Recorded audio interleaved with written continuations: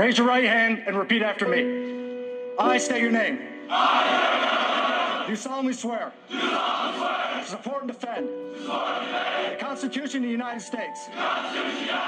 Against all enemies.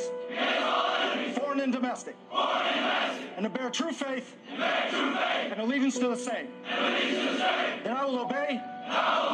The orders of. The President of the United States. And the orders of. Those officers. Appointed over me. According to regulations. And the Uniform Code of Military Justice. So help me God.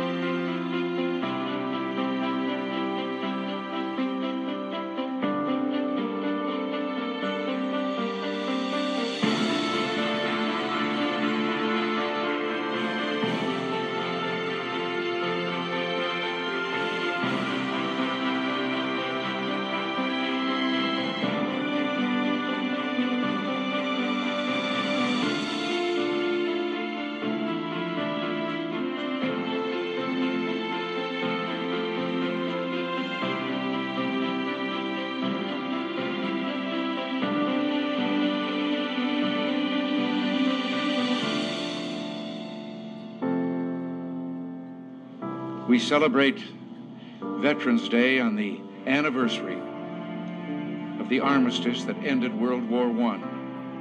The armistice that began on the 11th hour of the 11th day of the 11th month. The timing of this holiday is quite deliberate in terms of historical fact. But somehow it always seems quite fitting to me that this day comes deep in autumn when the colors are muted and the days seem to invite contemplation. It is, in a way, an odd thing to honor those who died in defense of our country, in defense of us, in wars far away. The imagination plays a trick. We see these soldiers in our mind as old and wise, but most of them were boys when they died, and they gave up two lives, the one they were living and the one they would have lived. When they died, they gave up their chance to be husbands and fathers and grandfathers. They gave up their chance to be revered old men. They gave up everything for our country, for us. And all we can do is remember. I will not fail thee, nor forsake thee. In memory of those who gave the last full measure of devotion, may our efforts to achieve lasting peace gain strength. Let us make a vow to our dead. Let us show them by our actions that we understand what they died for. Strengthened by their courage, heartened by their value, and borne by their memory, let us continue to stand for the ideals for which they lived and died.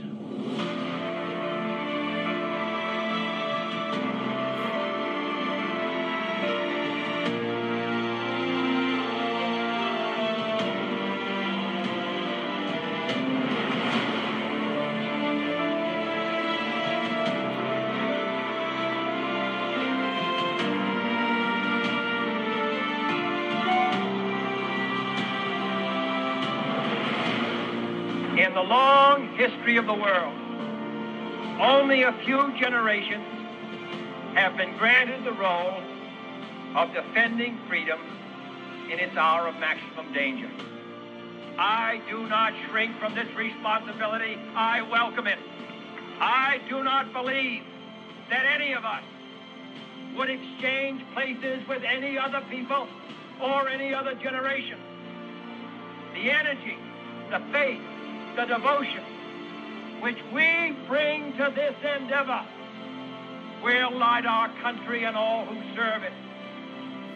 We shall pay any price, bear any burden, meet any hardship, support any friend, oppose any foe to assure the survival and the success of liberty.